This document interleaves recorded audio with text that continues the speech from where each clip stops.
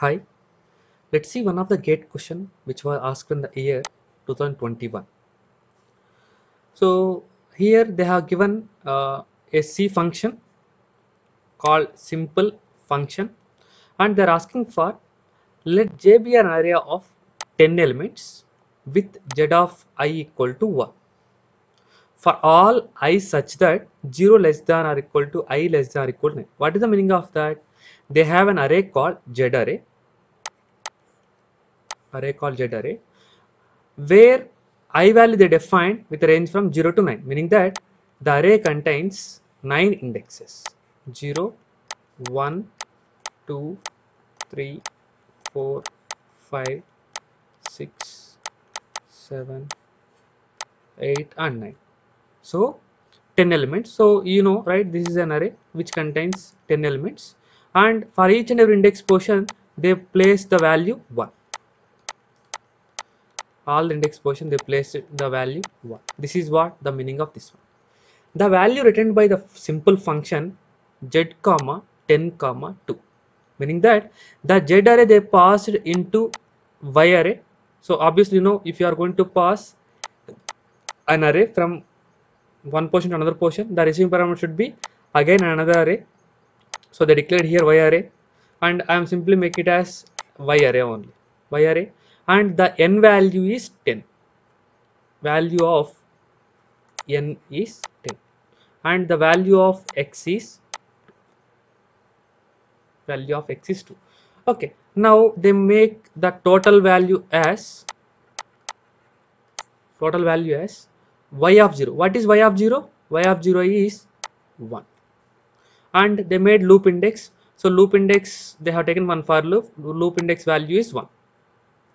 So I made loop index value also 1, and they are trying to check for loop index is less than or equal to n minus 1. What is the value of n? 10. 10 minus 1 is 9, meaning that loop index value has to be iterated from 1 to 9.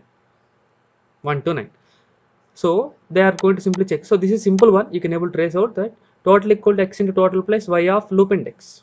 So total equal to x value. What is the value of x? X value is 2, which is constant in each and every iteration, into total. What is total present? 1 plus y of loop index. Y of loop index is y of 1. Y of 1. Y of 1 is 1 only. 2 into 1 plus 1, that is 3. That will be updated in the total variable called total variable. So that is 3. So this is for when the loop index value is 1. When the loop index value is 1. So you have to make it iterate for 9 times. 9 times, right? So when you make it for 9 times, so you can able to simply solve manually. You can do that. So here for the second iteration, so I am going to simply generalizing here. For second iteration, this total will be multiplied with 3, multiplied with 2, right? So I will try to write 2 into total is 3 plus y of 2. Now li value is 2. Y of 2 is what? 1 only. 1 only, right? So 2 into 3 plus 1, that is 7. That is 7. Guys, try to observe now. You can able to understood. So they are simply multiplying the total value with 2, and they are going to add plus 1. They are going to add plus 1. So for li value 2, I did that. For li value 2, I did that. And if you are going to change the loop index, always it is going to have only value 1. That's why I'm going to just add plus 1. So li value 2. So let me do that. li value 2, I got the value as 7. For 3, 4, 5, 6, 7, 8 and 9 I have to do.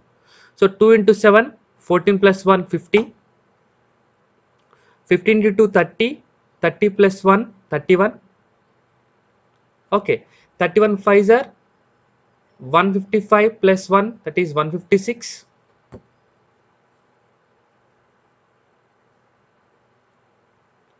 I think I am going in a wrong manner. Let me tell once again. So what we are going to do now? 2 into, so every time you need to multiply with 2, that's it.